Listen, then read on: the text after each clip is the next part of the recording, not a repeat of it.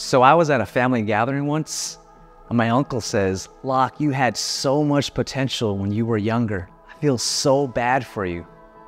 The thing is, I don't feel bad for myself. I've spent a lifetime doing amazing things. I was a 6th grade teacher. I was a technologist for almost 12 years. I was an Air Force officer for almost a decade. And all those things combined, they've all led me here today to become a real estate agent with Sequoia Real Estate. So if you like this content, let me know. Drop a comment and we'll create more videos.